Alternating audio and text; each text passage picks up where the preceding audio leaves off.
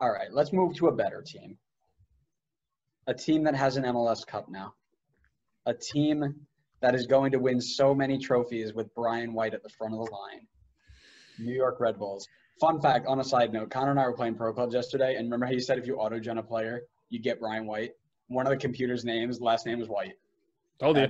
I started dying. I'm like, if his first name was Brian, I would lose my mind. I wasn't kidding when I said that. Adam, who you got? Because I know Connor and I have the same player. Could we talk about it? So I have two. I have an honorable mention who I'll say first. And Andrew I know you will remember him because we've spoken about him because this dude was supposed to be the truth. His name is Gideon Bah.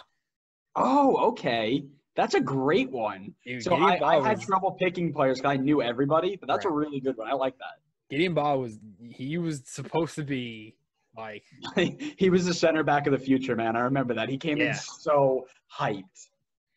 The other one I picked was Wayne Rooney. Oh no, John Rooney. Sorry.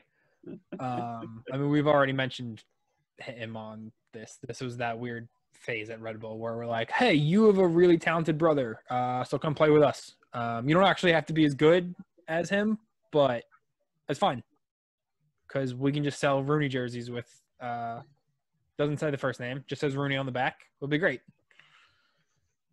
And yeah, five games for Red Bull, scored once in the Open Cup, and yeah, that's about it. He scored in the Open Cup? I didn't know that. Yeah, he scored against FC New York. Oh my God. So that'll show you how that went. So that's great. That's really good. If I wanted to, I could have added the players of like DeGaio, John Rooney, like all of the brothers. We should probably make a team of like everybody who's like a brother. But could do that. I'll let Connor go because Connor and I have the same player. We spoke about it the other day, and I'll let Connor introduce our player now.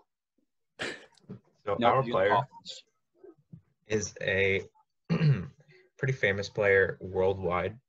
And if you've ever seen a free kick compilation, you've probably seen this guy because he was unreal with them. It is Leon Brazilian Juninho. No, he's Portuguese. I was gonna say not the same Juninho, dude. No, I'm kidding. He's definitely Brazilian, but he's different from the LA Juninho, which Adam for some reason forgot to differentiate between the two. But listen, Adam doesn't know the difference between the Juninhos. Connor doesn't know the Bradleys. It's okay. Everybody forgets things here and there. Yeah, so very famous for his time with Lyon. Had a very quick stop in New York Red Bull during his retirement tour. I think he went from Vasco in Brazil to Red Bull to play 13 games and then went back to Vasco back in Brazil. So easy to forget when you play so little time in the league. But that sounds like a Red Bull transfer. Yeah, a very well-known name. I just want to point out that his most memorable contribution was not a free kick.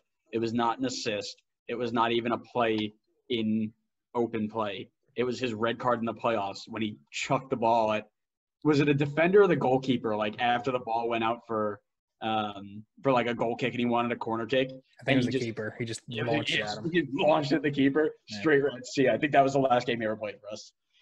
Once again, sounds like a Red Bull transfer. Mm-hmm. Yeah. I mean, Kaku didn't do the exact same thing to a fan. Don't worry. Oh, my God. He didn't. He booted the thing in its face. Yep. I remember that. So classic, awful, man. So awful. But granted, he was 21 at the time, like still really a kid in terms of the game. Juninho was a veteran. Yeah. Who was just dumb and only came to play for money.